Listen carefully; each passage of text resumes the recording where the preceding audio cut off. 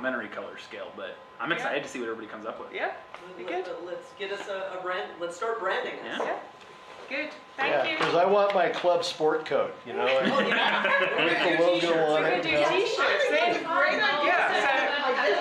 I have a good There we go hookup from for t-shirts. T-shirts. Getting We them can pretty do inexpensive. caps. We can do anything like that from there. I know a guy. It would be, yeah. I know a Okay, guy. So let's brand us. I Yeah. know a guy. We need a brand. You might get more attention when people are out.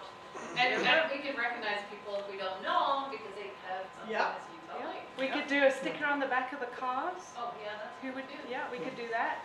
Or There we how go. to do a magnet. Make it do magnets. Yeah. What's the deadline for this submissions? March 11th. It would. The photo exhibit is in In a couple of weeks. a couple of Well, weeks, so we would need it probably before Starting then. submitting to, Before yeah. then, okay. Yep. We'll have more post it information on the photo submission soon. Yeah. We're gonna have a I'll little try- meeting I'll- later tonight. I'll post it on Facebook and we'll put a deadline in there. Good. Thank you. Okay. I know where to see it. He has the Just X make on sure the you floor. stand right in the middle. As that blue light hit me I was in the gonna say. skies. Don't blind yourself. Okay, updated photo. What are we calling it? Photo Photo fundraiser. fundraiser, thank you. We finally got back to meeting together again. It's been great. We actually got really far. I think I'm down to 2 products, so I need Awesome. you guys to decide. We'll look at that tonight. One's actually a little more expensive, but it has blind voting, and I think that's what we're thinking. We have, I think we're starting to get our flyers built up. We just need the logo, like Natalie was saying. One of the things that we're looking at doing is once we actually start broadcasting this out, we want to probably broadcast it out to other groups too, because we want to invite anybody in the state, because it's not meant just to highlight the lake, it's meant to highlight the state and any local photographer in the state, State of Utah. the state of Utah. Real quick, Jason, I don't know if Mike knows what we're talking about. Can you Okay. give him the So smart we're- version? Yeah. So what we're looking at doing is we're going to do a fundraiser of selling, select number of photos. I think we said 20, 30, somewhere in that range. And so what we want to do is get, and it doesn't have to be of the lake, it's just anywhere in the state. This year we chose as a charity the Utah Lake Life Preserver. The Life Jacket Loaner Program. Life Jacket Loaner Program. And so any proceeds will go to that. We're working with Allen's Camera. They're going to do the printing for us. We'll be able to do the sales to them. And so they will be able to help fund, get the funds back to Utah Lake for that. I'm guessing, Sam, you're going to talk a little bit about the Life Jacket program in your I presentation. do have that as a couple of my slides. Yep. But it was something that, we came up with like 6 months ago, Yeah. something like that, as something that, it's a good way to just show off all the natural talent we have in this area, because there's a lot of talented photographers. And you don't always see them outside of just a little small screen. It'd be nice to see them on a wall. And I'm sure people would love to buy some of these photos too, that some people may not even realize they could sell. And this way that, if they're donating it to this charity, it allows them to, they can feel a little bit of pride that they sold a photo, but it's also knowing that, they're helping out a good cause. So how are you going to present them for people? How are people going to see them? So buy it? we're going to print off, was it 10? 12 photos. 12 photos, and then we'll also have a poster of the rest of them. And then the thought is that they go up, they go to the website, scan the QR code, and they go and purchase whatever one they want. Or they can purchase one of the ones that are there, I think is what we said. Yeah. So who's going to be the ones that take the pictures? That is something we still haven't So, fully decided, but Yeah. Jason's looking at apps for submission that potentially have a voting process involved. Yeah. But the end goal being there's going to be a cap on it of, I think 30 is our max we discussed. So are you going to ask people from Utah Lake to vote on it? Is that what you're going to do? So Again, we're still sorting that So down. there- We want it to go to vote, not just the Sometimes 4 you of only us. have like 5 people that like Yeah. something that So- don't, they like see it, but they don't. So there's two different types of apps I looked at. One is it's a social voting app, so everybody socially votes, kind of like what you've seen in other things. Oh. Or there's another one that is blind voting, where you actually have a blind committee who votes on it. I don't know what we want to do yet. So, We will be looking at it, but it'll be a voting process more than just us four. yeah, Us four are not picking them. Yeah, Yes. we're gonna ask our photographers, other photographers, Yeah. to submit 1 or 2 pictures from the state of Utah, Yeah. with the knowledge that they are donating them toward this fundraiser. And they will not be used again after this, like it's Yeah. a It's a one-off, one-time we're use. not taking ownership, the commission's not gonna reuse the pictures. Unless it happens to be the exact same picture they put in one of our contests or sent us or something, but yeah. it's meant to be a donation to help raise awareness of this program and fundraise for it. And we're gonna be looking for 1 location, and we're still working on that location. I have some updates tonight I'll Okay, share with you. perfect. Okay, good. Where we'll have a display up for 2 weeks, and we're trying to make it a very public location where visitors to the state will see them. And just to get the publicity out there. As we get this put together and we have the log ready to go, we'll share it on our Facebook page, and then we're gonna invite you to share it on your Facebook pages and Yeah. get that out there. Instagram, like, That's one of them we've discussed, but Yeah. that was one of Sam's assignments. and Sorry, that- Jason. And that I kind of had goes to- back to even like the Instagram I was talking about. It'd be nice for her to sort of Instagram. But like, it There's a lot sounds, of- There's a lot of Utah websites. there is. There- I know a lot that we could share with you. Yeah. Just to say Utah, Yeah. yeah. And the one thing that should be careful is we probably have to ask permission before we share it, just so that we're courteous. Because I don't want Oh, somebody to yeah, get that's banned. right, because some of them don't allow you to share certain things, yeah. Yeah. And where they know it's a Because charity event helping a good cause, a Yeah. lot of times they will say yes. Okay. Airport concourse would be a good one. Yeah. Some of the photography in there is just. Well, and that's where we would become, hoping to partner with you, and that you could reach out and say, hey, this is available. Yeah. Really, we All of us need. to don't work totally together. understand the whole Okay. parameter of what we're doing. Also- Next year, we hope to have a better feel for this. Yes. When somebody goes to submit a photo, are there instructions on what it Yeah. needs There to will be be. able to Yes. be? Yeah, What well, size? We're actually talking to Alan's camera what they want as a recommendation, Okay. so that we can make sure we get the best quality print Because back to that there's individual. some great photos you can take on your phone, but it won't print big enough. Yeah. Or and if our it goal, cropped down Yeah. so much that it won't print big And enough. as we're going through the voting process, we'll probably have to look at that just to verify, because that may obviously disqualify them if that's the case. But that's a rare case, I'm hoping.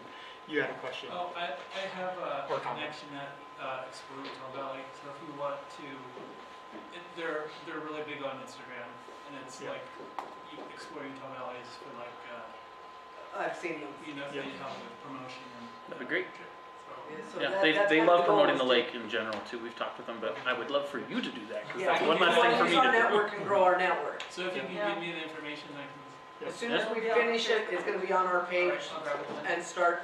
I will do. But we are hoping within the next probably 2 weeks, 2 to 3 weeks, Yeah. to actually start getting submissions, because we actually want to do this for the month of May. Because that's the, National Water Safety Awareness Month Yep. is in May. And So we're these doing a are big not- push on the program in that month. Not just Utah Lake pictures, it'll be any. Anything within Utah, that's the only parameter we put out is the state of Utah. Yeah. So your Hawaii pictures just won't be any good here. Or your high school. and part of the reason why that is, there's more appeal. Like the Utah is great, Utah Lake's great, but the state of Utah is just so beautiful. Is there any There's so much appeal. Date-wise, do they have to be taken within a certain I date think we were or- saying initially 2 years, but right I don't now we think it don't have a really time matters. frame, just because I think we've got to figure out. Not really a reason to limit the time frame. Yeah. Okay, and that's something to be clear. I just know in some photo contests, and some submissions to any photography thing, they want time. This year, I would consider beta, because we're learning how to use it. That's fine. And in this year's, since we're doing it for the first time, we're gonna learn a lot of things, and we are probably gonna make a lot of mistakes, and we're very sorry.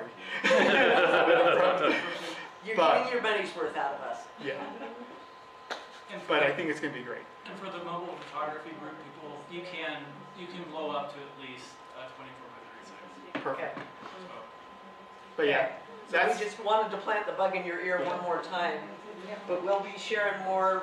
We're about ready to finalize our last steps on this. Yep. pretty close. So thank you, Jason. Jason, this was Jason's idea, and I love it. I think what a great opportunity. It's great. I'll clap for that. For clapping. What a great opportunity for us to share what we love. So, okay, is there any other housekeeping? If not, Time's mine. Sam Brager, he's with the Utah Lake Commission, and he's gonna tell you everything you didn't know you wanted to know about the lake. Well, thanks, Chris. I appreciate that. I think I've met most of you, but for anybody who hasn't, as Chris mentioned, I work for the Utah Lake Commission. My name's Sam Brager. Tonight I want to talk a little about the past, present, and future of the lake. Jason, am I in shot for what you're recording? Are we good? You're on the edge. Darn it, and I'm like one of those rockers, so let me know. Like, just like gently shush me this way if I need to. Is this better? Yes. Okay. So, the Utah Lake Commission, sorry, as I was saying, we're going to do past, present, and future about the lake. Some things that have been great in the past, maybe not so good. Some things that are being faced right now, and some great things that are happening. I do want to clarify, someone made a comment about politics earlier. We're not a political group, and I'm not meaning to be political. We're here for the lake. That's the whole point of the commission. So if you have not heard of the Utah Lake Commission, it was founded in 2007. And the idea was that all of these various entities, state, county, local cities, the water district, all came together and said, we need one entity to help everybody coordinate and communicate about what's going on with Utah Lake. It's too large for one of those entities to take on by itself, right? So there's two staff, our executive director and myself, and these are our objectives, the objectives of the commission, which are to foster communication and coordination between all those commission members as well as the public, to promote resource utilization and protection, to maintain and develop recreation access, to monitor and promote responsible economic development, and to encourage and promote multiple uses of the lake. There is a great amount of our work that goes around balancing those various interests and trying to help make the lake the best it can be for everyone for now and in the future. The long and short of it is, though, these are some of the photos from our photo contest that we run annually, and I don't know, anybody that took these here tonight? I don't think so. But anyway, the point behind these, I always put these on in any of the presentations I do, is that when it comes to the commission, these are the kinds of things we think of when we think of Utah Lake. Okay? There's a lot of things that need to be fixed about the lake and things that have already been fixed. But this is how we envision the lake, and how we talk about the lake to people is the potential it has and the amazing things it does have and the things that are in the works to make it even better. Okay? So I want to talk a little bit about the past. And I do have a lot of slides. If you have a question, feel free to raise your hand. I'm going to be going through a ton of information. I'll try and stay behind for a few minutes at least after to answer any questions if you'd rather ask me then. But to start about the past, if you have not watched this already, you need to go on YouTube this weekend, pop some popcorn, grab your friends and family, and watch the Utah Lake Legacy documentary. Okay, it's less than an hour. It's only 58 minutes and some seconds long. And it's a documentary that was put together back in, I want to say 2009, by the June Sucker Recovery Program to talk about the history of the lake. So they go over the good, the bad, the beautiful, the ugly, everything up to when they made the film that's happened at the lake, right? A great synopsis, and honestly I think a really well done video. And I was gonna do a clip from it in a few minutes, but we're running late and I got a lot of info, so I'm just gonna tell you, surprise, you need to go watch the whole thing. But it's a great documentary. I highly recommend it. It's a great way to learn, and the way we put it on our website is if you wanna fall in love with the lake, take 60 minutes to watch that. So some of the good memories. The lake in the past was a source of food, a source of entertainment, leisure, and relaxation, and it has some unique history I want to hit on. So first I wanted to show is, this is just kind of a cool article you can look at. I do actually have it on my website if somebody wants to see more of it later. But this is actually a BYU article on all of the different kinds of fish that were introduced to the lake. So for instance, did I put the right one up? Dang it. Oh no, there it is, right there. You'll see right up here, carp. In 1882, 200 young carp were introduced in the ponds near the Jordan River. The implantation was successful, population rapidly expanded until very abundant in Utah Lake and lower inlet streams. So carp was introduced as a food source, so that was considered successful. They wanted that, right? But all different kinds of things were introduced. Even eel was introduced at some point. Failed miserably. Did not stay. But a really interesting article if you want to learn more about some of the fish at the lake, kind of a fun way to learn. And fishing has long been a central source at the lake. There's been the Loy family, which is the current group that's removing carp. They've actually fished on Utah Lake for 5 generations, their family. But it was a source of food for the pioneers. It was very important that it be during the time that they arrived, as well as during the Dust Bowl era and other eras, as a source of food. It's also a source of entertainment, leisure, and relaxation. Here's that clip I was going to show. It's my favorite story to do with the lake. It was a boat called the SS Showboat that was made back in the early 1920s. It could float in as little as 18 inches of water. It held 200 people, a dance hall with a full orchestra, and a cafe. And at one point later, it was around for, I think, somewhere between 5 and 10 years. And later in the time that it was there, it was booked like a year in advance. Like, it was immensely popular on the lake. So kind of a cool story you can learn about watching that documentary. Another cool story, that there have been over 20 resorts at Utah Lake, and the last one closed in the 1980s over in Saratoga Springs. Now I see a few nods, so some people have heard about that one. Really cool. There's actually a map shown on the documentary, and there is a book version of the documentary, so you can find the PDF online too, that shows where all those resorts were. Also, they had lots of cool things like motorboat races. They had planes landing. That still happens on Sandy Beach sometimes. I don't know if anybody's been down there and seen one of the small, they're not supposed to, but people would land their planes at the lake and have fun down there. So it's long been a center of culture and relaxation. Some unique things I wanted to share. They're just kind of fun stories. These are pictures of the two. So this is actually at Geneva Resort, which was before Geneva Steel, the plant. Was this huge flume slide that came down. During the Dust Bowl era, there was actually a boxing match held at the center of the lake. They just went out there and decided to duke it out. Kind of a fun story in the book that you can learn a little bit about. It dried up completely? So not quite completely. There was a few puddles here and there, but almost completely. It's the lowest it's ever been was during that era. Now keep in mind, anybody who doesn't know, when Utah Lake is full, now granted during this time there was not a full. In the 1983 flood that happened, one of the outcomes was a lawsuit from the landowners, and the outcome of that lawsuit was what full was, which is 4,489 feet above sea level. That's full for Utah Lake. So when it hits that level, on average, Utah Lake is only 10 feet deep. So for instance, when I started with the commission back in 2016 was one of our low points. Our average depth in October, I think it was, of 2016 was 2.5 feet. So really, really low in 2016. 2019, we actually went a little bit above.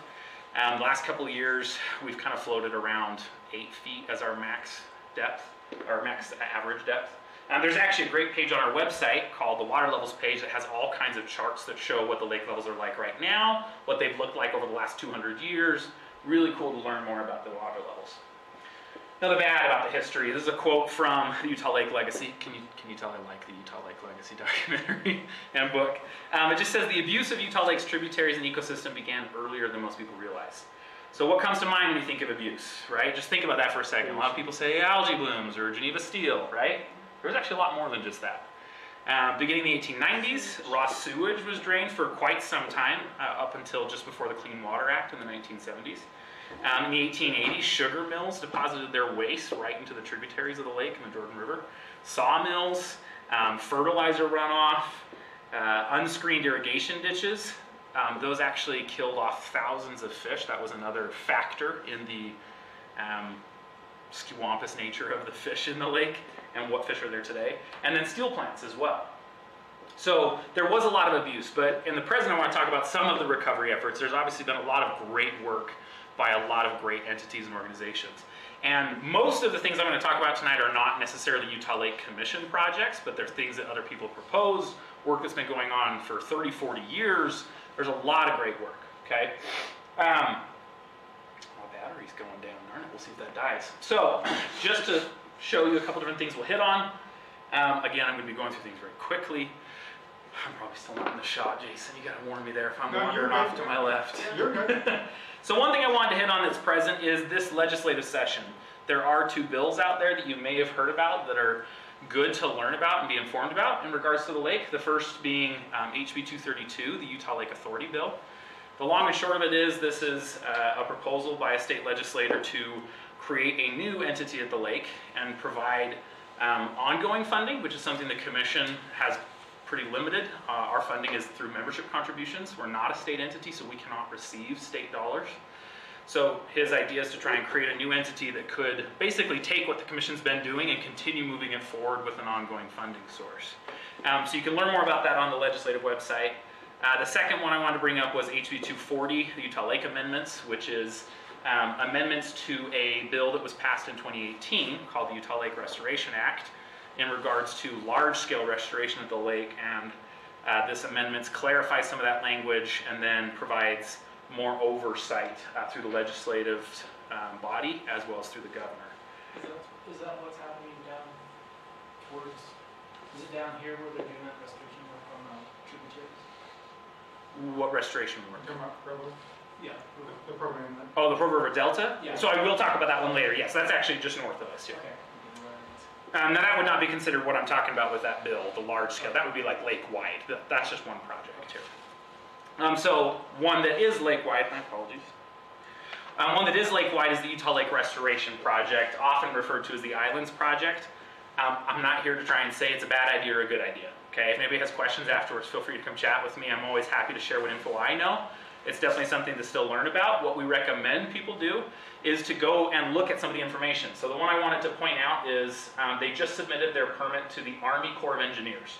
So if you haven't heard of that U.S. entity, they're the ones in charge of the NEPA process, the National Environmental Protection Act process. So it's the first permit process they have to go through. They submitted it in January. There is currently an open public comment period, and there will be a couple others for anybody who wants to provide public input on that. This is the link to their project, their permit, excuse me. So if you go to this link, it pulls up all the documents that they submitted to the Army Corps, and this is the Army Corps website. So you can actually look at it. The whole thing's 507 pages, so just a little light reading. I'm supposed to be reading it, I haven't started yet, but it is an in-depth proposal. But you can go check out more information there. This link is on our website. We have a projects page. Now, is this the one that has to do with building the communities on the islands? Yes, that is that Okay, project. all right. Yep. So it seems misnamed. Restoration has nothing to do with creating islands that never existed before. So a lot of people, in my opinion, get caught up in that, because I agree with you, there haven't been islands, right? That's not a restoration. Yeah. But a lot of people aren't aware that this project actually proposes a lot of things, and most of them are restoration. They want to help restore Phragmites, which I'll talk about. They want to restore the fishery and a variety of other things. And they propose islands to help with those solutions, as well as a funding solution. So you can learn more about it in their proposal. So one thing I also wanted to close on is the Utah Lake Commission resolution this year, 2022, our first resolution, which basically just states that our board, so all of the cities that are on our board, the state agencies and such, that we, how do we phrase it? We have a stewardship of the lake, an obligation to care for it, so that our current generations and future generations can enjoy it as an amazing natural resource.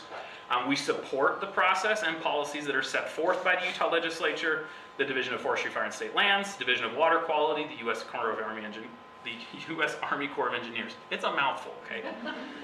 The U.S. Environmental Protection Agency, and the National Environmental Policy Act, which combined with sound science review can successfully guide and vet current and future projects and proposals on Utah Lake. So we support the science and the regulatory processes that are in place to try and review the project I mentioned, as well as other projects like the Pearl River Delta Project and others that have gone through that. So that is actually available on our website. We do have a blog post of the full resolution if anybody wants to read it. Now, some of the current issues I want to talk about, again, like I said, I've got a lot of info, so feel free to raise a hand if I'm not noticing you have a question. Algae blooms. This is a common one that I love to talk about because there's a lot of misinformation. So there's three things that we try and hit on, which are the know before you go kind of approach, and that's statewide that's encouraged. But for basics, there's a couple different websites you can go to. This is a really long link, but you can learn all kinds of things on the state website for algae blooms, and that's habs.utah.gov, habs.utah.gov. That's the site that everybody across the entire state will get sent to learn more about it or to see what the advisories are. But the three things we try and tell people is understand where a bloom is at, understand what an advisory means, and know that there are things being done to try and fix algae blooms and the issue. So I wanted to show you, so this is that link, habs.utah.gov. This is a map that's on there, so for knowing where a bloom is, okay? A bloom is not necessarily the entire water body. A couple years ago, maybe 4 years ago, there was one at Deer Creek that literally was about the size of a car that just sat there off their boat ramp for like a week and then just disappeared. But the rest of the reservoir was completely fine. And the same thing can happen at Utah Lake. So when you go to this Google map on their page, you can actually zoom in and they sample multiple spots on the lake. And one marina could have an algae bloom and the entire lake could be fine. Or the entire lake could have an algae bloom and one marina could be fine. So it's important to know where an advisory applies. Because if there's not advisory on the rest of the water body, you can still utilize it. Now the second thing is to know what an advisory means. There's two kinds of advisories generally. There's also a third, which basically just means, hey, it's algae bloom season, keep your eyes open. That's a pretty simple one, right? Summertime, mostly. But the two advisories are warning and danger. Danger's really easy, okay? Danger means don't go there. It doesn't happen super often. Usually at Utah Lake, it happens like on a marina or in a bay. The entire lake hasn't been under a danger since 2016, and frankly, that could have been because they actually were only sampling a handful. It may have just been technology that they decided, yep, we're just gonna say the whole lake. So it hasn't happened to the whole lake that's been closed. It's usually a marina or a bay, and that means don't go out and do anything on the water, okay? A warning is more often what happens. Now this is a little bit blurry up there, so I'll summarize it for you. They point out, do not swim or water ski in this area, wherever that advisory is, okay? They basically don't want you in the water or accidentally ingesting water. If you water ski as crappy as I do, you're gonna be ingesting a lot of water because you're gonna be falling in it. So that makes sense, right? Common sense. The next one just says, avoid areas of algae scum when boating. So you can still go out if you wanna go sailing or you wanna go paddleboarding or something. Make sure you look for signs of algae, and on their website, habs.utah.gov, there's lots of great photos and things you can understand on what you should look for. Then the other three are really simple. Keep your animals away, don't ingest the water, don't ever drink lake water. And I'm talking about any of the lake water, not just Utah Lake. You don't drink lake water, okay? Please don't do that. And clean fish well and discard the guts. I love this one for the anglers because they think if there's an algae advisory, they can't fish.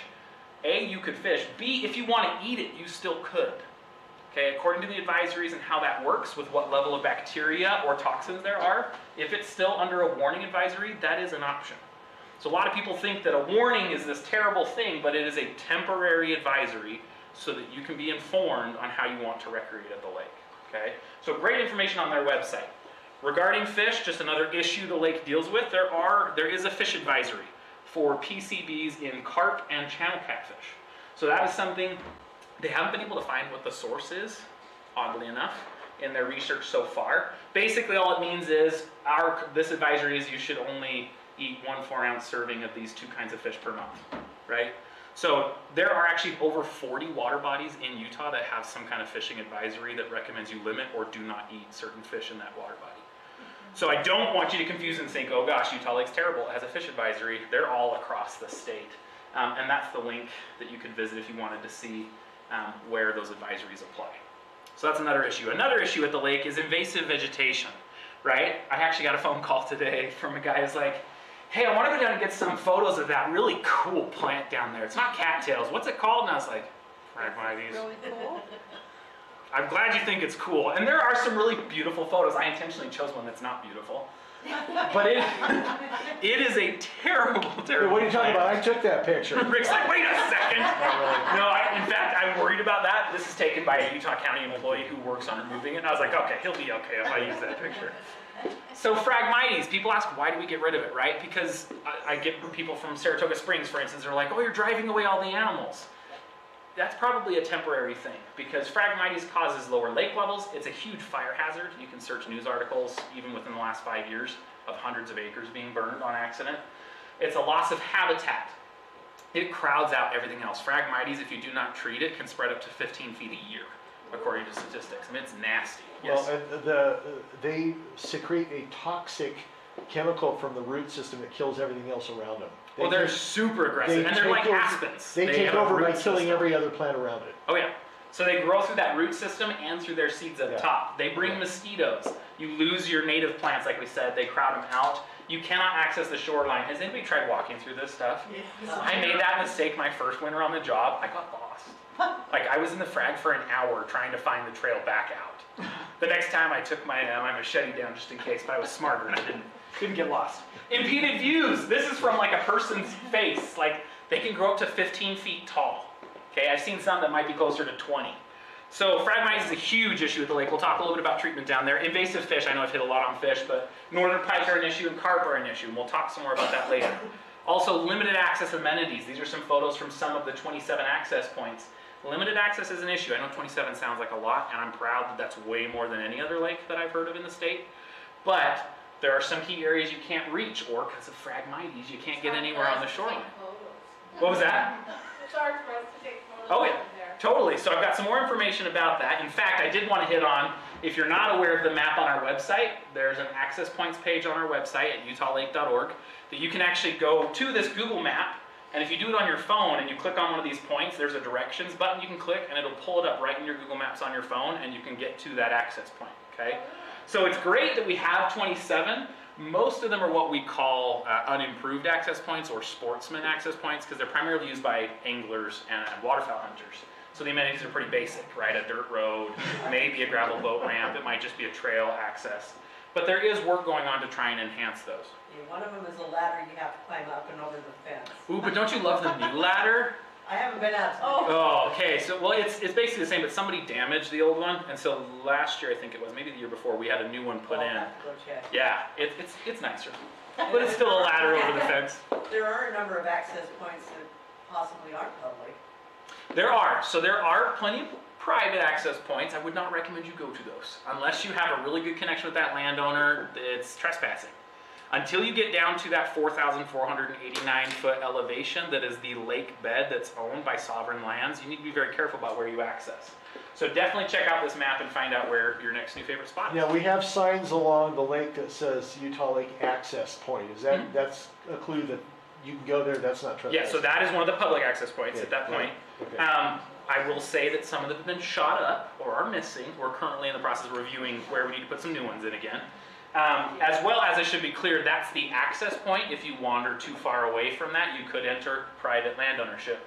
I think the number our director told me recently, above that 4,489 foot level, there's like over 300 different landowners that butt up against the lake. And that's federal, state, local governments, businesses, private residents. So definitely do be careful about where you access. So some current projects that are going on that address some of the things we've been talking about. The Utah Lake Water Quality Study. Okay, algae blooms. The third thing I mentioned was there's something being done about it. So the Utah Lake Water Quality Study is a partnership between the Utah Lake Commission and the Utah Division of Water Quality, who oversees water quality regulation in the state, partnered with a variety of other stakeholders. The cities, the wastewater treatment plants, recreation groups, and others are basically they put together this study in 2017 to approach algae blooms from a long-term perspective. Now they're also doing some short-term work. There is some treatments that are being tested out. You may have seen some of that in the news last summer and in 2020, where they're trying things like copper sulfate or hydrogen peroxide treatments to mitigate blooms once they occur, as well as some preventative measures too. But those are typically short-term responses. And the downside is that could be only good for a couple of days. Another downside is it could be very expensive. One of the estimates I heard for the copper sulfate for the entire lake, 3 or 4 treatments I feel like it was in a summer, was like $4 or $5 million. Okay, so they can be very expensive and they're short-term usually. So this study is funding some of those to test them out with the idea of trying to figure out could they be a good solution in a targeted area, like Provo Bay, for example. Provo Bay gets a lot of algae blooms. So if we could target it quick enough, lower cost, and we could address the bloom before it gets to the rest of the lake, right? So there is some use for a short-term solution, but the study's main focus is long-term. So they're researching basically anything and everything that could be, as much as possible, that could be impacting nutrients at the lake, okay? So algae blooms, they are bacteria, the harmful algae blooms, I should be clear. Green algae is great. It doesn't cause any problems. It's a naturally occurring thing. It's good. Harmful algae blooms, or cyanobacteria blooms, or blue-green algae, don't you just love how many different names we get the same thing? It's a bacteria, and the problem is those bacteria can cause health concerns as well as the toxins that they emit when they die off. Now these bacteria grow in the right conditions, right? Water in a lake, warm weather typically, sometimes cold weather, but usually warm, and nutrients, phosphorus and nitrogen. Now those occur a variety of ways in the lake. They come down from our rivers, agricultural runoff, fertilizer from our lawns, wastewater treatment plants that treat our wastewater in the cities, even air deposition coming in from storms, right? So the study is looking at all of those, and the outcome is, if we can, well, I'll get to the outcome in a second. So they're looking at the study.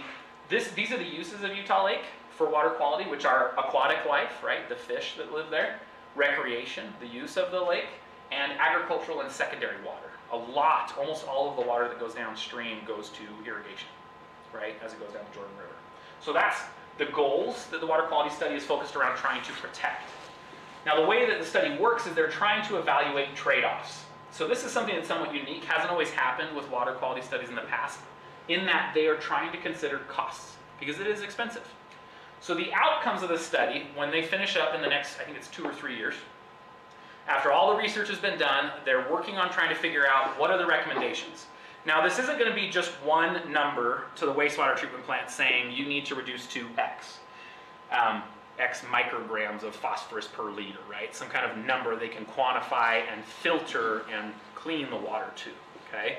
They're not just going to come out with one number. It's going to be more of a range, okay? And the point being is this graph from DWQ demonstrates here's where Utah Lake is right now, right? With where the phosphorus regulations are. So in 2015, there was a new rule, and they did that to try and stop from any more phosphorus from coming up and causing more of a problem, right? It's kind of just trying to hold the line. Let's try and not let the lake get worse. The goal of the study is to have several nutrient reduction scenarios with several outcomes, right? So let's say there's 5, A, B, C, D, and E. Well, A is going to cost a little bit of money, and it's only going to make the lake 20% better, for example, right? B is going to cost a little bit more and make it 40%. E is going to cost an exorbitant amount of money upgrading those wastewater treatment plants, but the lake is going to be 95% better. So then they're going to evaluate, meaning the cities, the wastewater treatment plants, the state, will all be a part of this in evaluating what is worth what cost, right? If it's going to cost us $5 million only, and it's going to make the lake 50% better, that's great. But if it's going to cost us $5 billion to make it 50% better, is that worth it? Okay? So they're trying to take into consideration both of those. But the outcome will be several scenarios of reducing nutrients further in the lake to reduce the frequency and severity of blooms before they happen, right? Thinking long term instead of just how do we treat it once it happens. So a great study I wanted to make sure I hit on for a bit. Another great project going on right now you may have heard of is the Wakaru Way Conservation Project. This is the rough outline of the footprint. It's right up here by Sleepy Ridge Golf Course. This is Powell Slough area of the lake. Long story short, it's an effort partnering with private landowners and 25 plus different government entities to create a 1,000-acre open space park. Now to clarify, open space does not mean your typical city park with lawns and all that kind of stuff and a playground. An open space park is a native vegetated area that's managed and enhanced. So this is an example of some of that management of vegetation. So this side has been grazed by cattle, and this side has been allowed to grow to demonstrate the difference. We will talk more about Phragmites in a minute, but the project will also include things like a trail. So the trail in Vineyard right now stops somewhere right up here. There are other segments going, and I'll talk more about trails, but this will actually have a large, I think it's 2.5 miles of trail. There'll be some picnic areas. There's going to be an education center for like field trips. We do field trips for 4th graders that would most likely be hosted there. So a great conservation project, a great partnership between a lot of different groups. There's also been a lot of great windfalls recently. So I mentioned earlier that funding has been an issue at the lake. There's not ongoing funding, but there has been some recent successes in one-time funding. So one of those examples is Utah County. So we'd be remiss if we didn't thank Utah County for their help in assigning tourism dollars. Some of our tourism tax dollars that are collected got assigned to Utah Lake back in 2020. There were 3 projects, one in Saratoga, one in American Fork, and in Vineyard, that received, I think total between the 3 of them, it was just over $5 million that were assigned to these. So this is the Saratoga project. They have some of their own dollars, but if anybody's been to, this is the Saratoga Springs City Marina, not the public, or excuse me, not the private HOA marina. This is Pelican Bay Marina on the very south side of Saratoga. Kind of a small marina. They're going to add another jetty, a 3rd one, and put in a beach area for non-motorized boating and beach access for people, right? So it's a great project. And these are all conceptual plans. They may not be exactly accurate. There'll probably be some changes that'll happen, just FYI. The second one I mentioned for tourism dollars, American Fork City is going to get an upgrade as well. In fact, they've received a couple other grants to help with this so they can repave, expand and enhance their beach. They want to put in a concessions area. You can see that dirt parking lot, if anybody's been there, is going to get paved eventually. Some great enhancements at their marina thanks to those tourism dollars. And then Vineyard. Vineyard is master planning their entire shoreline right now. So their entire jurisdiction, they actually hired a contractor, and they're literally trying to take into consideration where they're going to put beaches, where there's going to be trails. They want to put in a pier. And they're master planning, which is something no other city has done involving the lake before. So it's a great way they're going to tie their residents. In fact, I think, is this their, yeah, right here, this dotted line. And again, this is an old concept. I think it's already been changed. But this is just to demonstrate that they're planning out the whole thing. Their downtown promenade is literally going to go right to Vineyard Beach, excuse me, I think is where it is, yeah. So a great draw to bring people naturally right down to the lake and make it a lake community and try and make it a great amenity and a protected amenity for their residents and others. Another great windfall we had recently was some legislative appropriations. Representative Brammer helped secure $9.8 million in 2021 for Utah Lake specifically. As far as I'm aware, that's never happened before. So we're very grateful for his efforts. This is a lot of text. The short version is 2.6 million went to 5 different marina enhancement projects to try and make the marinas better for the public. There was also $800,000 for shoreline restoration, trying to improve access to the shoreline, get rid of some of those phragmites, put in more trails. Wakara Way received the bulk of that, a little over $4 million to help get their project off the ground. And there were a couple other, there's some algae remediation that dollars were assigned, so a great, great opportunity for more funding to come to the lake and help it improve. A part of those legislative appropriations, some dollars for American Fork, as I mentioned. Here's a new one. Again, this is conceptual. I don't think it's going to look anything like this. But Saratoga Springs is going to be putting in a second marina on the north end of their city. This has long been talked about, and again, there was just no funding for it, no way to make it happen. And the city has been able to secure legislative appropriation and a grant and some other dollars to put in this marina. So would that be up by where the dam is located? So this would be northeast or east of that dam. Okay. It's the old McLaughlin. It used to be a private. Is that where like that deck marina is out there? What was that? Is there like a deck out there in the middle of like that field? I'm not sure about a deck. The easiest way to know it is this: right where Old Saratoga Road bends. Yeah. If you're coming off of Pioneer Crossing, you're going to go over to Inlet Park. Baseball park there. It's a little bit further east of the baseball park. This is so if you go to the past the RC park This is at the and keep entrance going, of that. it's right over there. This is where the bike trail's at. Yes, the bike trail runs right. Currently, I think it's like right here. It comes and then it dead ends a little bit. Oh no, it does go right here. That's Old Saratoga Road right there. Okay. So this will be another marina at the lake, a public marina where people can go. There's a lot of great discussion going on about offering some really great amenities at this one right now. So stay tuned for that. More information coming on that. I mentioned before the other marina, or sorry, the Saratoga Springs Marina is putting in another jetty and such. That was with the tourism dollars. They also got a legislative appropriation, and this will now all be added in as well. If you've been to that marina, the parking stops right here, and it's just this big empty field with some trees, and there's an osprey nest on the pole. So they're actually going to put in some park space, an additional parking, and another exit from the marina. So a great amenity being added to really will enhance that marina for both the local residents and anybody else who's visiting. Okay, shoreline restoration. We've mentioned frag a couple of times. We all doing okay? Nobody's fallen asleep yet. I've seen some people taking notes, so that's a good sign. Shoreline restoration. So this is primarily focused on Phragmites. Okay, Phragmites is an invasive reed, causes all kinds of problems that we talked about, but there's some great efforts going on to get rid of it. Now, obviously it's probably never going to be permanently gone, just like carp is never going to be permanently gone, at least with the current practices that we use. The way treatment works at the lake, back in 2012, I think, the entire lake shoreline was evaluated, and over 8,000 acres were determined to need Phragmites removal. Okay, 8,000 acres of land, so a humongous project. We're not talking about like your backyard. This is enormous. So the program has evolved a lot since it started. When it started, I'm going to switch back and forth between these two slides a couple of times. They broke up the lake into, I think it was 10 different areas, and each year they tried to hit 1 or 2 if they could with grant dollars.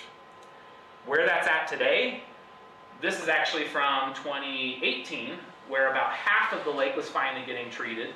And as of this year, this will probably be the first year that nearly the entire shoreline of Utah Lake will be able to be treated. So that shows some of the progress of the program. Yeah? When you say treated, are you talking more than mowing projects? Great question. So the current treatment program consists of 2 stages. In the fall, which is recommended by a specialist up at USU in Phragmites, in the fall when those seed pods burst, so I should say late summer, early fall, August to first week of September kind of idea, right? When seed pods burst, we do an aerial spray treatment. Now, to be clear, this is not like the the fogging, and everybody's gonna die. These helicopters fly 10 feet over the ground, and they drip spray across all these Phragmites, these hundreds of acres in a day, right? So that's the first stage. Then mowing is the second stage. That happens the entire rest of the year. They give it like 2 weeks for the herbicide to take effect, and then the guys mow. And when I say it takes all year, I'm not kidding, because they drive 8 miles an hour, and there's 2 of them. But they pull, there are these Marshmasters right here. They pull a mowing and chopping machine behind them to actually chop that up to open up access, to speed along decomposition. So it's a great second stage to help that move forward. Now granted, there's been a lot of changes over the years, like I mentioned. They used to only do 1 or 2 areas. They also had these old machines called land tamers. They couldn't access like 90% of the lake. So back in after we evaluated in 2018, they purchased 2 of these machines, and they can now access 90% to 100% of the lake shoreline, meaning they can function in up to 2 to 3 feet of water. So they're semi-aquatic, semi-amphibious vehicles. A great enhancement. Another great step that's happening this year, we just submitted our grants. Oh, man, I jumped around on this one. So this project is actually solely funded by grants, okay? We apply every year to it used to be DWR, now it's DNR's Watershed Restoration Initiative. It's a grant program for doing this kind of work, as well as Utah Department of Agriculture and Food. And then we have a couple other partners like Utah County, Forestry, Fire and State Lands, and the Commission all chip in to do this. With this year's application, this is pretty cool. Because we've seen such success and we've seen the program expand, there's less and less regrowth in various areas.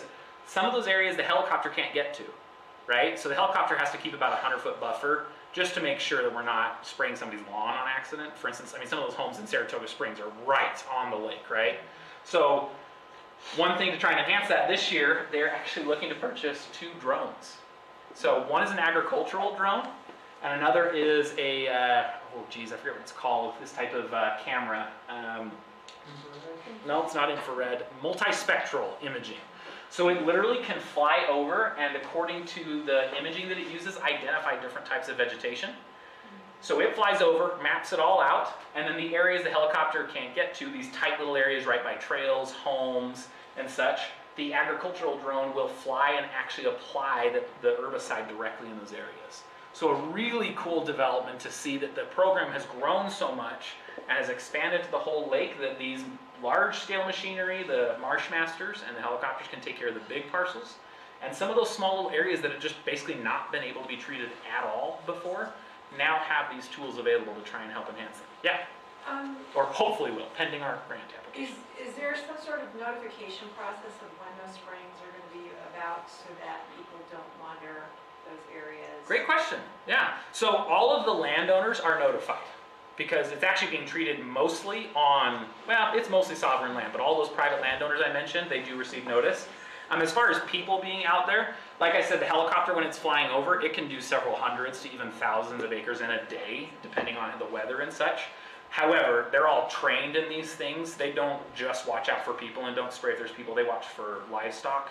Even though it is livestock certified safe for ingestion, they're still being as precautious. They're being as cautious as they can.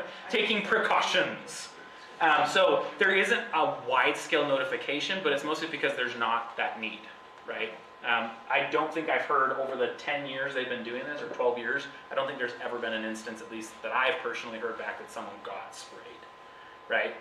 In fact, that's why that's why the helicopter has so many limitations. Like I said, that 100-foot buffer, he doesn't even go up. I think he's the contractor they use, if it's 5-mile-an-hour winds or higher, he will not take off, because they're being so careful to apply it only in areas that are where they're wanting to spray. It's a great question.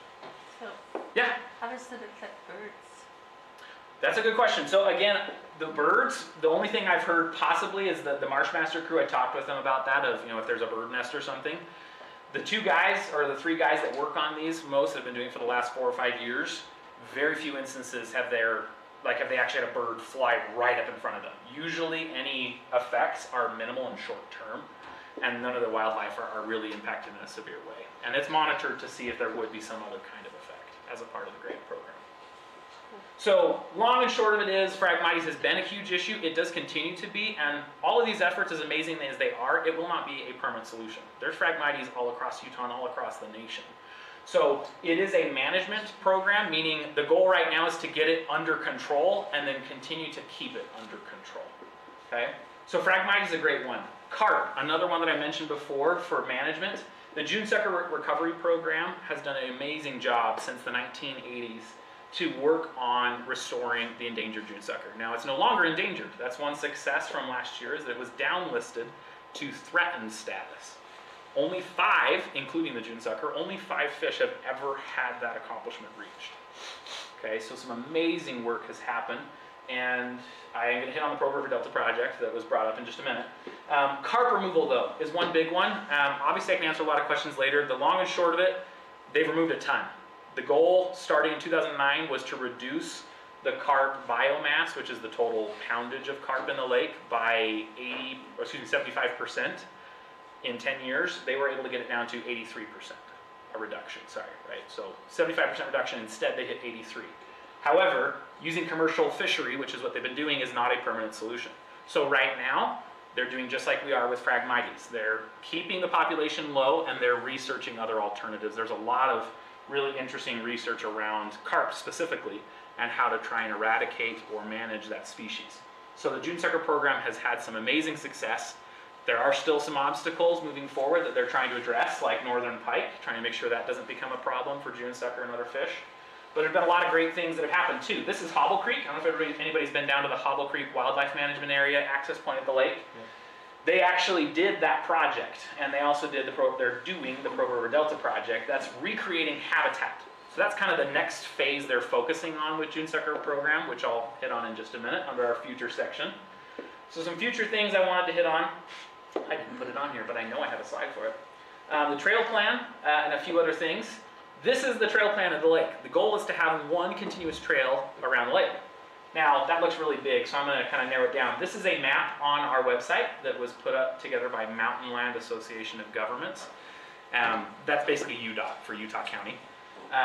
It's a great tool. You can look at all kinds of city trails, Utah Lakes Trail, and all kinds of other information. I highly recommend it.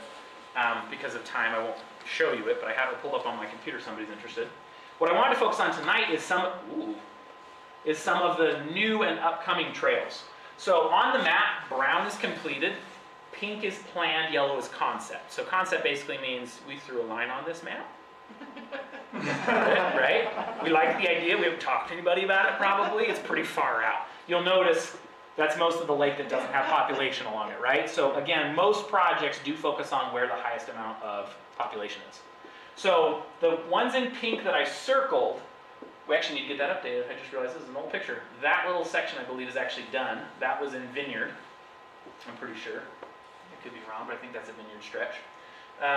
These other ones here are scheduled to be completed in the next, let's see, 2022. So I would think in the next 3, maybe 5 years at the most. So this section right here is primarily Walk Car Way, as I mentioned. They got half their funding last year in a legislative appropriation. They also got the other half of their funding from MAG, that entity I mentioned, Mountain Land Association of Governments, for 2023 is when it's earmarked for. So a 2 or 3 year, hopefully, construction timeline. We're looking at 2025, 2026. That section will be done. This section is from Linden Marina all the way over to what's called North Shore Park in Lehigh. You may have heard of Loch Lomond Pond in Saratoga Springs. So that's where the trail dead ends right now. This is about another 2.5 or more section of trail that will be done. They got all of their funding for that project earmarked for 2023, already assigned to them. Is the trail dirt or is it? So where possible, it's always the goal to try and get it paved. In fact, Utah County actually already agreed and continues to agree that if anybody will build it paved, and I think it's like a 10-foot wide requirement is what they require to allow their trucks, they'll maintain the entire thing. They'll handle that for anybody that's willing to do it. So where possible, it's paved. I will say that because in Saratoga Springs, you'll see where I circled is brown already. It did have a dirt trail, but they just got funding. This is hopefully going to be done this spring or summer. They're going to pave most of that section that was already existing dirt, okay? So some really great improvements on trails that are happening. So let's say approximately 5 years from now, you can go, this cuts off, but basically from the border of Springville and Provo, you could go all the way over to Saratoga Springs in one trail. And this trail connects into the Jordan River Trail, it connects into the Provo River Parkway Trail, and via city trails, it actually connects into the Murdoch Canal Trail. So you could go from Utah Lake to any of the 3 surrounding counties. So really cool project to bring trails in at the lake that's going Okay, so one that I'm personally involved with as our staff, the commission was invited to be on this fishing advisory committee. I know I talked a lot about fishing. It's because there's a lot of great changes that are happening. This has never happened before. DWR was somewhat they had limits imposed on them because of the endangered status of the June sucker, and so because it was downlisted to threatened, they can actually develop an advisory management plan for fishing at Utah Lake. So they can begin to try and actually manage it instead of allow just June sucker to take the forefront. So that's a committee that's starting. We have our first meeting next week. I'm really excited to see where that goes in helping to develop that plan and advise DWR on how to improve the fish that are at the lake for those who are interested. Life Jacket Loaner Program. See, Chris, I told you it's in here. I just had to get through 40 slides to get through it. It was worth waiting for. Yeah, thank you. So the Life Jacket Loaner Program is something we just started 2 years ago, working on, which is in conjunction with the families of Priscilla Biankowski and Sofia Hernandez, the two friends who unfortunately lost their lives on Utah Lake. In that particular incident, they did not have life jackets on. Their family approached Utah County about doing a life jacket loaner station at the Knolls, which is technically now a public access point. It wasn't as of 2 years ago. The county acquired it. I thought it was always part of the BLM land. So there's BLM land, but the actual access at the lake, that was owned by the LDS Church until I think it was 2019? I'd have to look. But 2019-ish, Utah County acquired it and made it. It's still kind of in process, but it's a pseudo public access point now. There's still some paperwork stuff with DNR. They got to figure that all out, right? So Utah County sits on our board. They came to us and let us know that the families wanted to do this, and so we partnered up with them and said, hey, let's not stop there. Let's expand it. Let's make it more available. This is a really big lake. There's a lot of access points, and some people don't have life jackets, right? So the program is centered around educating about water safety and making life jackets more readily available to those who need them at the lake. So that was the design of the station. This year is going to be the kickoff of this program. I believe it was 2 years ago in September, we did a life jacket donation drive you may have heard about, where we collected gently used life jackets or monetary donations to help get the program started. So we're now continuing that effort. We have the funding in place from the commission and from donations to build 6 life jacket stations, and I didn't put the map on there, but they're at 6 very popular access points. Not here, because they actually have their own. State Park statewide operates their own life jacket loaner program. But we're putting them in at all 4 other marinas at the lake, so Linden Marina, American Fork, Saratoga Springs, and Lincoln Beach. And then we're also putting them in at Vineyard Beach, and I want to say Sandy Beach might be the last one possibly. So we're launching that program soon around those goals. This year, May, for Water Safety Awareness Month, we're going to be launching the program. By that I mean the stations are being built this. Thank you. I told you, I don't know if you want it, Rick. I mean, that wasn't working for a second there. So we'll be launching the program. There'll be an awareness campaign that will go out on social media and such. We'd love it if people help share that. We're also doing 2 fundraisers. The photo fundraiser was brought up, and there is a local kayaker who reached out to us, and we started a Paddle with Care event. So this is something that the commission has partnered with those volunteers on to do a fundraising event for paddleboarding, kayaking, canoeing, anybody who wants to participate. They're going to paddle from Vineyard Beach all the way over to American Fork Marina, so it's a 2.5-mile paddle. Probably not for me because I'm a novice paddler. I don't think I'd make it that far. But a great way to raise awareness, and there'll be some water safety stuff with that. So a great program that's getting started, like I said, to raise awareness about water safety, educate people. For example, I don't know if you knew, but 12 and under are required to wear a life jacket. If they're going out into the lake, if they're going on a boat, they need to wear one. Everybody else needs to have one readily accessible, but we encourage everybody to wear them. State law says, though, if you're 13 or older, you don't have to. Something people don't realize, though, if you go out on the water on just like a floaty, like a tube or like like a pool mattress, an inflatable mattress or something, if you go more than 50 feet past the shore, like away from shore, you're required to have a life jacket on. That's considered a watercraft at that point. So there's a lot of things about water safety that people don't realize that we want to make sure that we can educate on, not just provide life jackets at those stations. So a great program that we're getting started up. Some other projects I wanted to hit on. This is one I'm personally really excited about. It's happening right now. I put it kind of in the future section because it's not done yet. It will be done by June of this year. But the plan is we applied for 2 different grants and secured the funding to put up a network of live video feeds at all 5 public marinas at the lake. So at each marina, it'll look something like this. This is the Saratoga Springs Marina currently, but there will be views. Here's some snapshots we took from where the camera will go. There will be some views showing the lake. This is going to be where their new beach area is going to be, right over here. There will be one usually of where the boat launching and traffic will go. There will be a view of parking, and then there will be a view of the entrance typically. The important thing, personally, to note about the entrance views is that we will use these cameras and the artificial intelligence to track visitation at the lake. There's currently no tracking of visitation at the lake. There are some estimates via revenues and things like that at some of the marinas, but this will actually provide counts of this many people came in on bicycles, this many people drove in, or these many cars came in. They're not going to be able to count people in the cars. The same tracking, we're hoping, is going to be applied for boats, so we can actually track boats that are coming in and out. So some great enhancements for the marina operators, but also great offering for people who want to visit the lake. You can sign on to UtahLake.org about 6 months from now, hopefully, and you can look at the marinas and try and decide, right, which one's busy, or does it look like there's an algae bloom in one and not in the other? So it'll be great information for people to figure out where do they want to go at the lake and look at the conditions of the lake. So I'm very excited to see this one happening. This actually was an idea that was given to us by a Vineyard resident. He's an avid boater, saw it happening at a different lake he visited, and was like, you guys should try and do that here. And we made it happen, thank heavens, to a grant. So a great project. Provo River Delta project is an amazing project that's going on right now. As I mentioned before, the June sucker recovery efforts have long focused on carp removal, collecting a lot of research right now. They're continuing those efforts, but focusing on creating new habitat for young June sucker and other young fish to be able to grow to adulthood. That's one of the biggest issues the program faces right now. They've been stocking June sucker that have been raised in captivity for the last 10 or more years. It might be as many as 20 or 30 years. The biggest issue is not a lot of them arrive at adulthood. They get eaten by predator fish.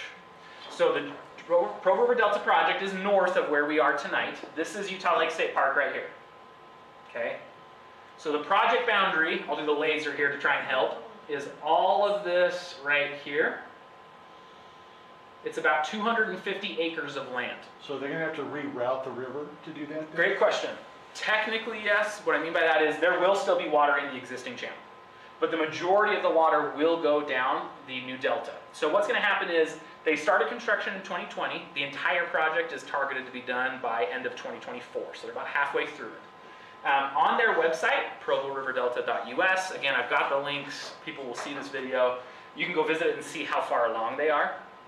But the idea is right down here, which this is the new Lakeview Parkway. So if you've seen that road when you drive out here where it's just a bunch of dirt on the north side of the road, that's this road right here, okay? So just east of that, the river will be diverted. Now the lower channel will be maintained. They're going to put in a dam down here by the state park, and this will kind of turn into a very long, skinny community pond. By that I mean is the levels will be kept at a pretty stationary level, and it will be very slow moving. But they're going to be putting in some kayak and canoe access points, some fishing points. It'll be a great community amenity. And then the majority of the water will be diverted through the Provo River Delta project.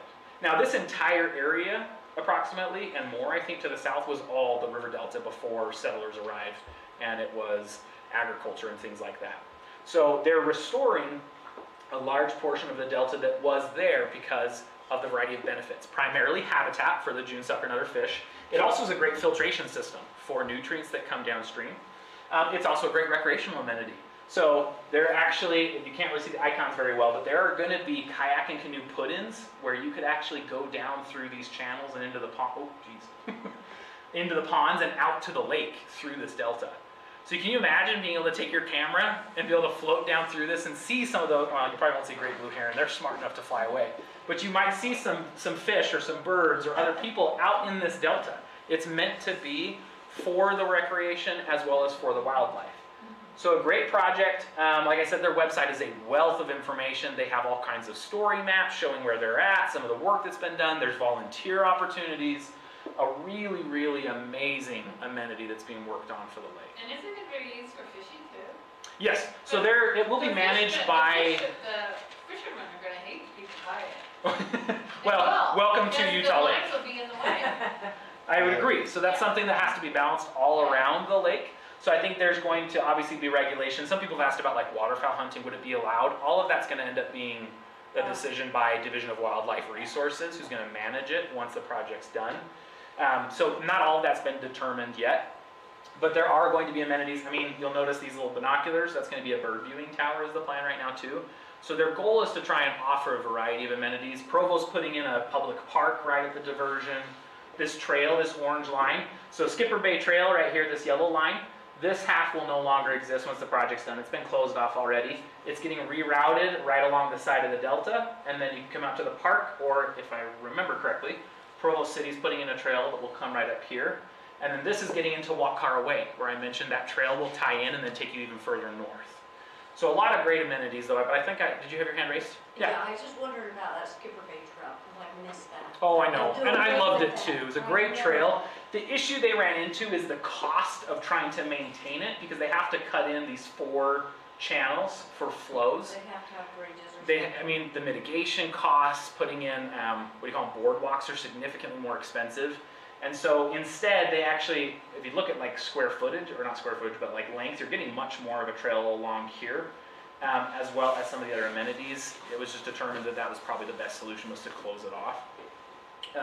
Excuse me. But I agree, it would have been a pretty cool site. It would have been, I But- keep thinking, oh, I hope they build bridges or something Sure. here, but, yeah. Totally. So I think when they looked at it, they wanted to try and balance providing as many amenities as they could, as well as accomplishing their objectives within the budget that they had for it. But a great project, one I'm really excited about. Again, I encourage you to go to their website, provorriverdelta.us, has a ton of info. One last project, and we're all done. Good thing too, is my voice is getting tight. In fact, I'm going to take a drink here. This is another one that we're hoping happens soon. The commission just applied for dollars through DWR's Habitat Council program to improve some of those, including the one with the ladder. That's milepost 13. Improve some of those a little bit more. Some of the access points that don't have as many amenities. So we chose 5 based off of what we could estimate off of visitation, as well as some of them being in sorer condition than others, like milepost 13. That fence got destroyed, unfortunately, last year. That's where the church farm, LDS Church Farm is on the west side?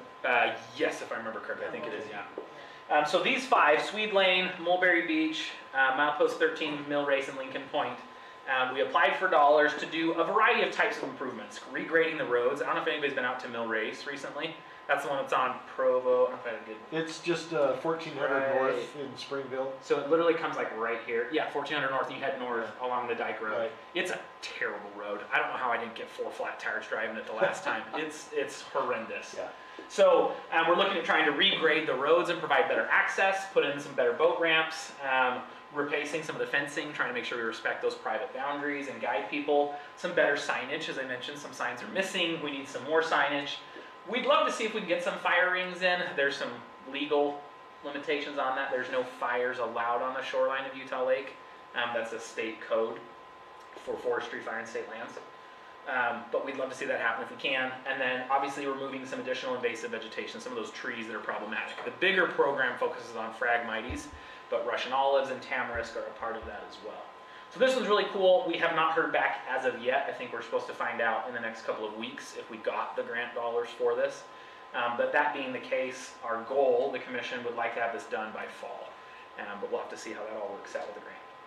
So to sum it all up, going back to my slide with all of our photos, Utah Lake has long been a center of the valley. In fact, I read a book called Zion's Mount, I think it's called, was written about how Timpanogos was created as a landmark. If you look back into the settler ages, Timpanogos wasn't on a map. It didn't exist. It was just a mountain. It used to be called Utah Lake Valley.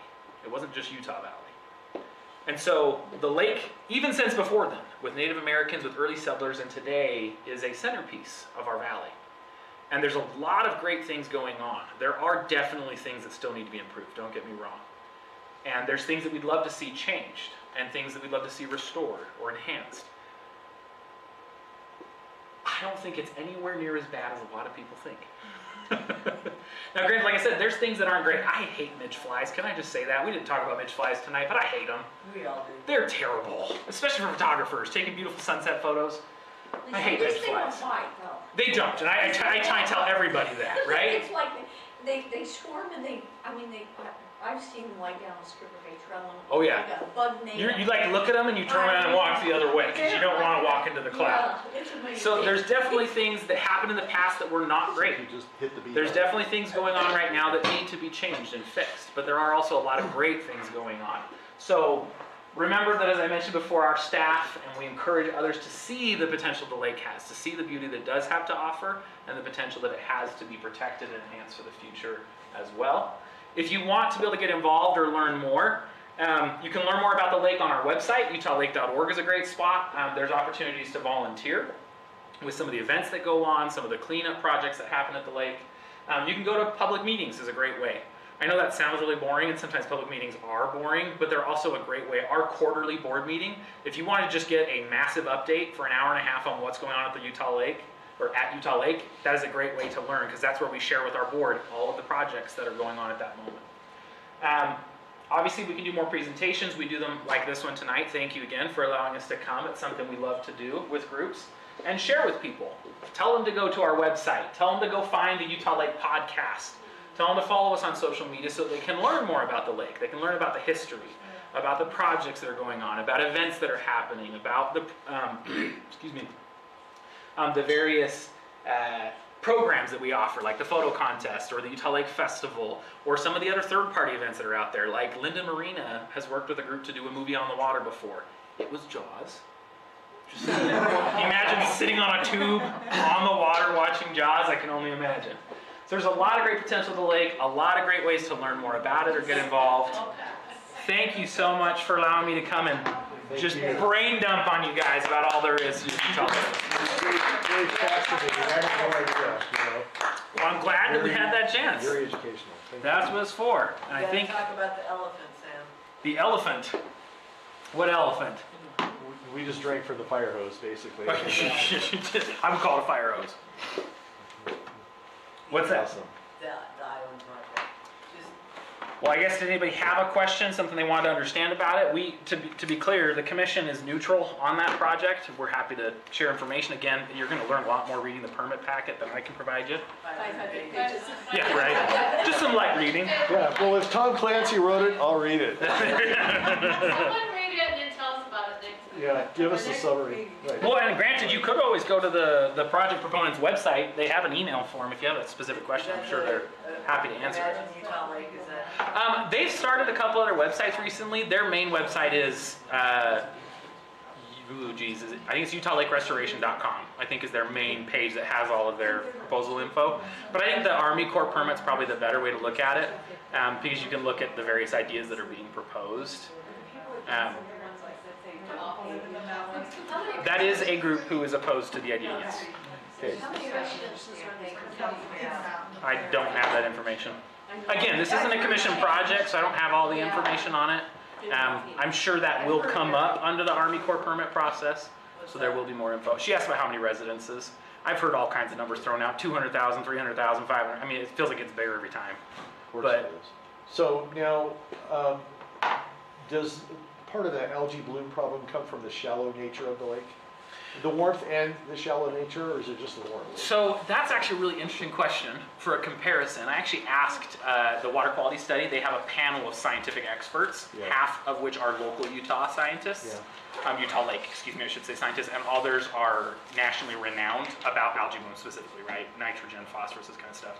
And I had somebody ask me, they're like, well, what about carp? Do carp help or do they hurt algae blooms? And I went to the science panel, I was like, hey, I don't know the answer to this question. He's like, well, both. And the same thing applies to the shallow nature of the lake. It's really not that simple.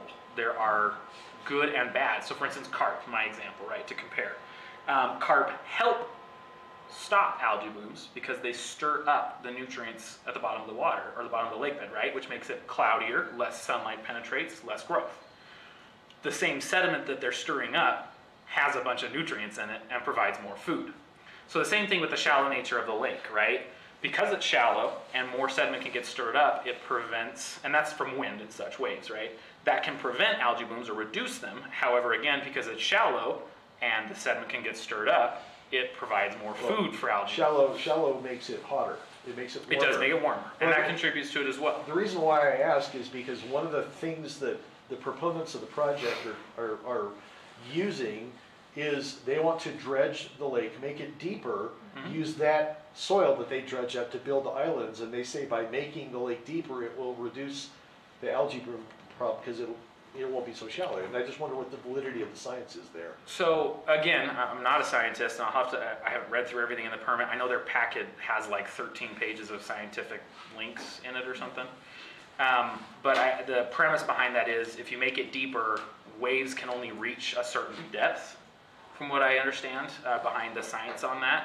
And so if you make the lake deep enough, the lake waves can't stir up that sediment, I guess is what I, Okay. at least if what they've said is correct, that's what I Okay. believe their It's- reasoning behind that is. Okay. Can I ask you just a quick question, totally off this subject? Sure. Sandy Beach, up Yeah. front. Oh, I didn't bring up Sandy Beach. Are you asking about the improvements you're Yes. seeing down there? Oh, I Yes. love Sandy Beach. So that one's been planned for several years. It's taken a while to happen. There were some land dispute issues with the private landowners down there that they finally resolved. But that's a partnership between Utah County and Utah Division of Forestry, Fire, and State Lands. They started work last fall. The goal is, there's been a couple of issues. Obviously, it's not the greatest amenity, it's just a beach, right? But there's also been access issues. Obviously, if you've been down there, you've seen people love to drive everywhere. And that's not okay. Not supposed to do that. That affects the soils on the lake, it affects vegetation, a variety of things. So they're actually rerouting and providing an access road that goes down along the water line so that people could drop off equipment and get down closer. And a parking area, an actual parking area, believe it or not, at Sandy Beach, as well as they're planning on putting in some pavilions and picnic tables. They're going to put in restrooms. So there's actual restrooms, right? Restrooms available. We don't need those. So they're wait, planning on wait. putting a variety of those basic amenities in. They're going to regrade the road again. A lot of the roads need to be regraded. It's kind of that That's a time. hard place to get. So, LeBaron Point's fun to get to on those roads. oh geez, that I wanted to put that one on the list because it's so far. We were trying to figure them out, but that's one that needs it too.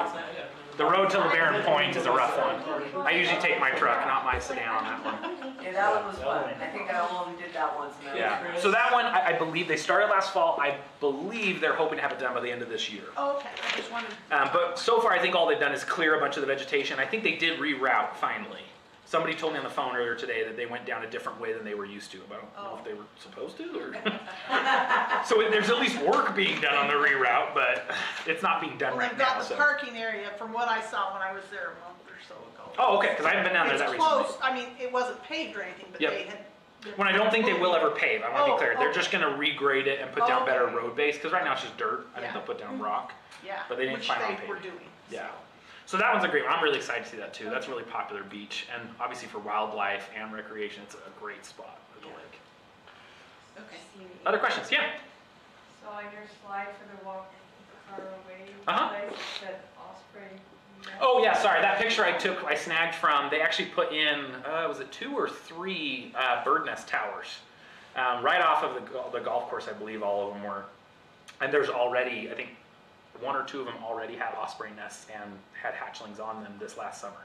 That was done, I think, spring last year, if I remember correctly. So there's a couple. Excuse me. There's a couple of birds nests out there. They wanted to try and restore some habitat and allow the ospreys, and hopefully, they've talked about trying to do it for bald eagles even eventually, to provide better bird habitat in the area. So that area is like a bird refuge or? Not a bird refuge per se. Powell Slough itself used to be, the greater area of the public lands used to be what's called a waterfowl management area. It's not technically considered that anymore, meaning DWR manages it specifically for waterfowl, but it is one of the prime waterfowl and bird habitat areas on the lake. So the Walk-Car Away includes that as one of the elements it wants to enhance, providing better habitat, getting rid of the Phragmites. They also want to provide trails for people. Another area of that footprint is going to be preserved for hunting, so that they can try and preserve that, because it's very popular in Powell Slough currently today. So that project, like many of the projects, tries to balance as many of the stakeholder interests and recreation interests of the lake as they can. Other questions? Sam, thank you. This Hey, has been my great.